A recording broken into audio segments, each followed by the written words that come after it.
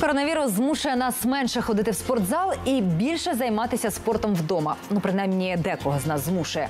Якщо у вас є великий гараж чи вітальня, там можна поставити навіть стіл для пінг-понгу. Інше питання – з ким грати, якщо в родині тільки ви фан настільного тенісу або ж коронавірусне обмеження не дозволяють.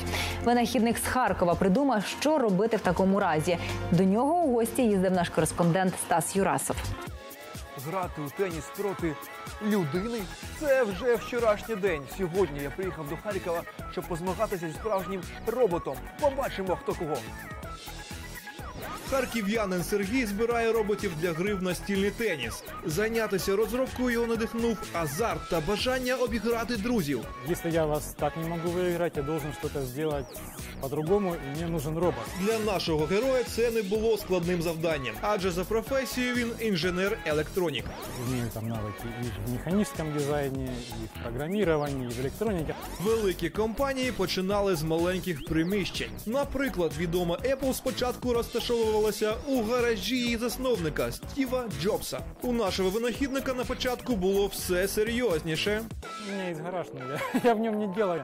Сергій поставив собі 3 цілі – зробити пристрій зручним, врегулювати силу подач та продавати його за доступною ціною. Розробник каже, на ринку немає моделі, яку просто можна запакувати у рюкзак. Це єдиний в світі компактний робот для тенісу. На сьогоднішній момент так. Ого. Саме час мені протестувати цього звіра. Я готовий кинути виклик машині.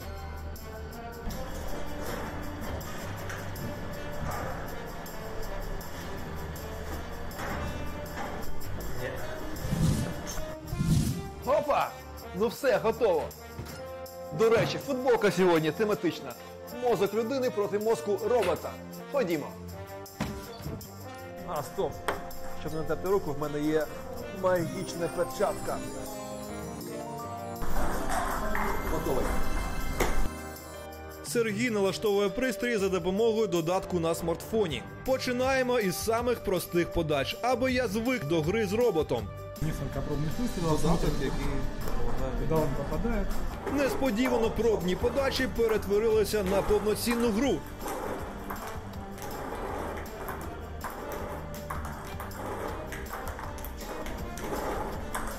Спочатку все йде нормально.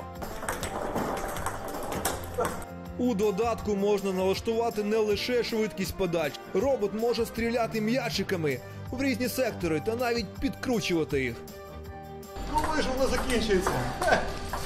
Ух, виснажив мене цей робот. Гідний противник, що й казати. До речі, наш герой вже планує запустити серійне виробництво та продати 1000 таких роботизованих спаринг-партнерів. Попит на них є не лише в Україні, але й у всьому світі. Мне пишут, как я счастлив, потому что я не должен ходить, я не могу ходить в клуб играть с друзьями, а дома я могу. Вот. Ну и таким дальше начинается сарафанное радио, там он другу сказал, а друг тоже захотел, ну и так далее. Стас Юрасов, Олексій Дзюба, Юрій Коваленко. Новини сьогодні. Україна 24.